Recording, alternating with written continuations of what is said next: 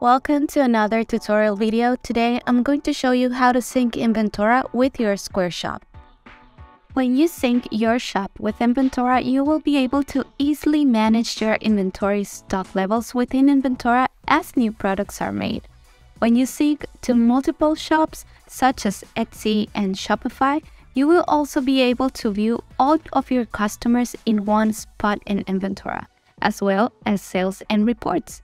Let's begin. On the left sidebar, click on Business Name and click on Settings, and scroll down and you're going to see the Integration section. And today I'm going to show you how to connect a Square shop to Inventora. Click on Connect Shop. You're going to see that it's going to ask you to sign in into your Square shop. When you sign in, it's going to ask you if you allowed Inventora to get access to your Square account. And then it's going to ask you which inventory location would you like to connect to Inventora. So click on the one that fits best for your shop.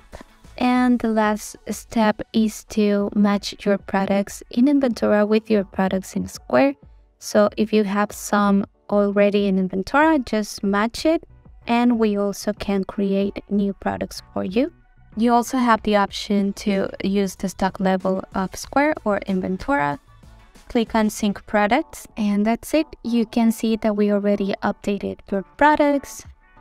You have your customers in just one place, your sales, and also your reports.